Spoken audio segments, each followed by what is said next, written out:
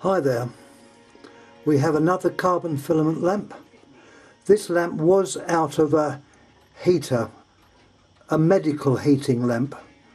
The name on it, we can see by looking at the base, is John Bell and Croydon. John Bell and Croydon.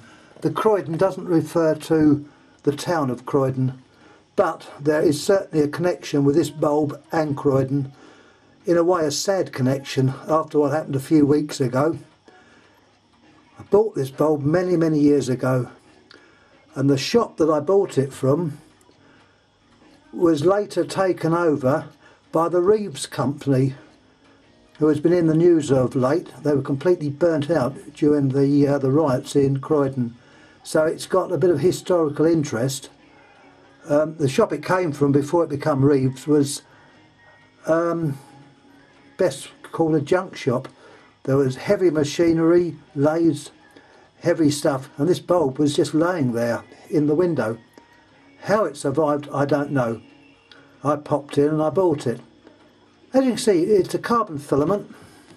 It's not a pip top, so it's not that, well, it's not ancient, but it's fairly old, showing signs of blackening,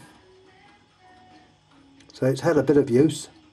It's a nice, the coil's rather nice because it's got nice tight coil.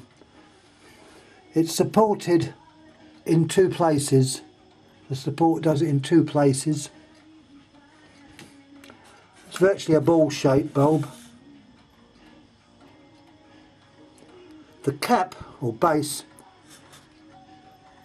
is the type found in certain spotlights that you get. You've got like a brass collar, it's a bit corroded, brass collar, a vitrite ring, and then the actual screw fitting. Typical way the filament goes from the pinch, it comes down and then up. The way they join these on is actually carbon paste, what they join the filament to. So it's carbon filament and it's joined by carbon paste, and it's also where the support goes, that's held by carbon, well, it would have been, but these ones I see are not, they're just held by a loop.